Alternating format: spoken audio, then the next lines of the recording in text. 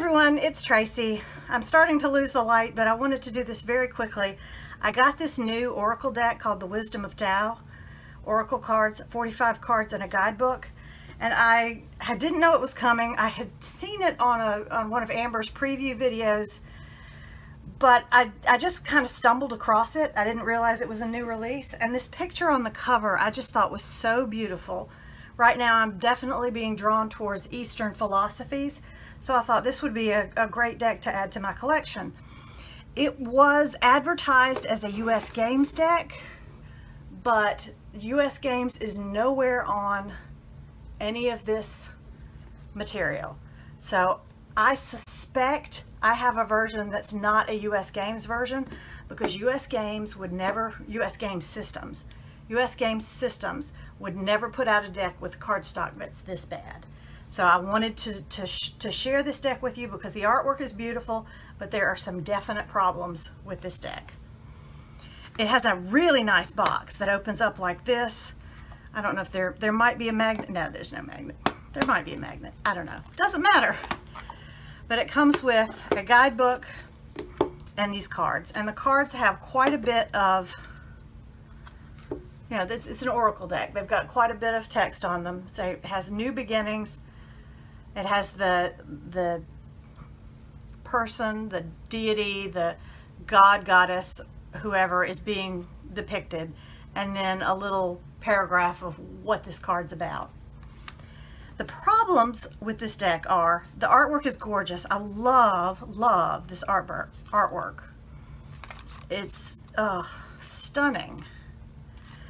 The deck is in a specific order. I haven't taken it out of order. I haven't tried to shuffle it yet. But it is not in alphabetical order. There are no numbers on the cards unless that's what these are. And I don't read Chinese, so I can't use those as numbers. If they are numbers, if someone here knows how to read Chinese and those are numbers or what those mean, please tell me. Here, there's one right there. Well, what does that character mean? Or does it just mean the same as some of the words over here? A nice little chunky guidebook that goes into a good bit about each of the cards. But you can see this is published by China Books and Periodicals in San Francisco, California. Trademark is in 2015. So I really feel like if I could get my hands on one of the true US Games decks, I'd be happier. And then you have the introduction about the author, how to use, and then the guidance. And they have numbers next to them. I believe these are the page numbers. So if I go to page 31, yeah, then I start with the new beginnings. So those are the page numbers for each of the cards. You have spiritual guidance, you have elements, you have zodiac. And the zodiac, if you know the Chinese zodiac, it made absolute sense. Yes, that's the Chinese zodiac. Talks about the levels, card meanings, knowing, but it has the same problem as the Connected and Free Oracle does, in that yes, these cards and these descriptions are in the same order, but once you shuffled everything, you are, unless you know the order that these are in, you are never going to be able to find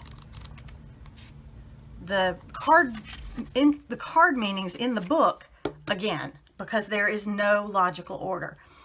I'm not going to give this deck up. This was a pretty expensive deck. This was, I believe, about $25. So I'm not going to try to pass it off on somebody, but before I shuffle it and get them out of order, I'm going to put numbers on these cards with a Sharpie so that I know that New Beginnings is 1, Manifestation is 2, Compassion is 3, Abundance is 4, because you can't go by the order. And then I have to talk about the cardstock, because while yes, I am a cardstock, I'm a bit picky about my cardstock. The cardstock on these cards is worse than the Tarot of Transformation. It is so thin and flimsy. I am going to take that and I'm going to rip that in half before you know it. It's just, it bends and it stays bent, and it is just horrible, horrible cardstock. That being said, I'm going to pick one out of the middle and read from and you can see, look at that cut edge. That's just sloppy quality. And it has the name of the deck on the back, which I'm not real fond of that either. I can live with that, but the quality of this cardstock is just so bad. So I'm really hoping that if US Game Systems is actually republishing it, they'll do it to their quality standards and won't be passing off this bad quality stuff on us, especially for $25 to $27 a pop. I'm going to actually pick one intentionally because there was a particular bit of artwork that absolutely enthralled me and I thought was gorgeous. It's what got me to buy the deck. It was this one. Yeah, it was this one. I think it was this one. It might not have been.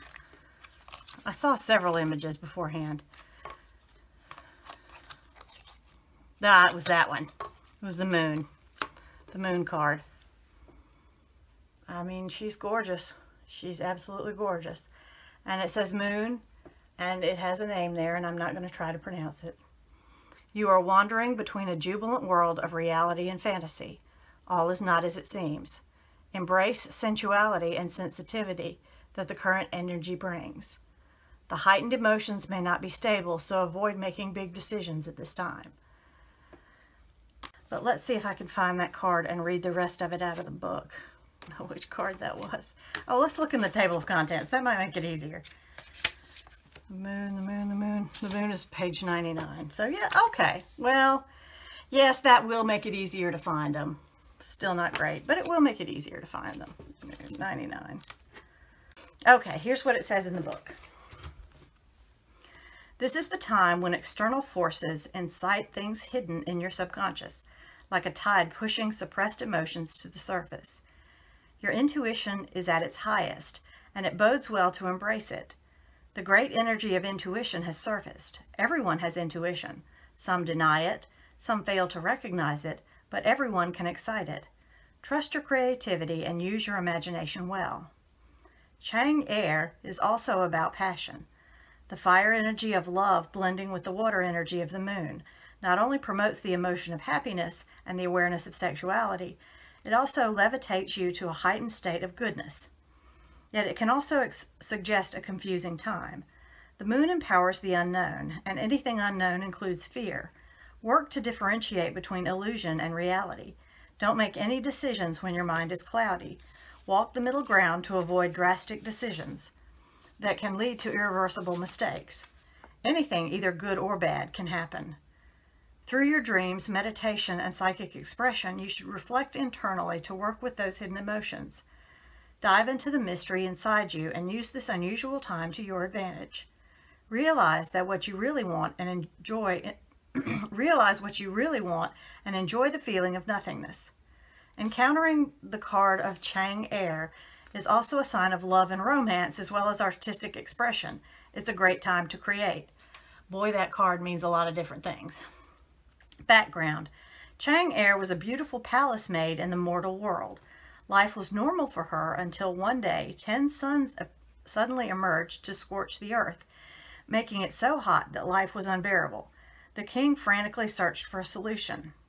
A young hero named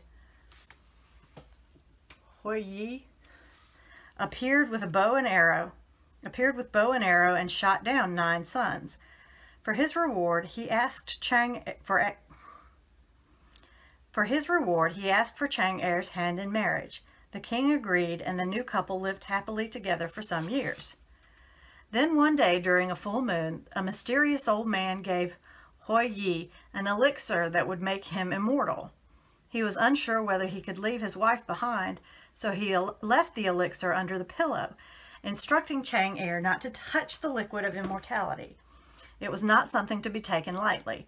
Yet Chang Air loved her life with Hui Yi so much that she wanted to live forever. For the same reason that Hui Yi did not take the elixir, Chang Air swallowed it without thinking. She instantly began to levitate. She tried to hold on to something, but only managed to grab her pet rabbit.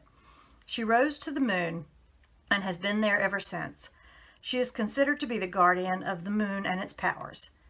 Today, during the Autumn Moon Festival, people use lanterns to light up the earth so that Chang Air can see them and eat mooncakes in honor of her. Well, I do love the story behind that. So the cards are beautiful. The artwork's beautiful. I like the messages.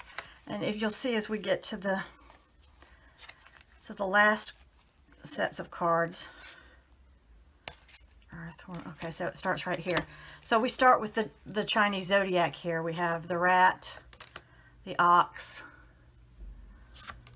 the tiger, the rabbit, the dragon, snake, I'm year of snake, the horse, the goat, the monkey, the rooster, that's a beautiful card, I love the artwork, the dog, and the pig. So there you have it, my brief rant about the wisdom of Tao cards. I really, if the card stock had been up there, and if these cards had been numbered, I think it would be just a lovely, lovely deck. But I'm going to number them before I shuffle them. So thank you for watching and have a great day.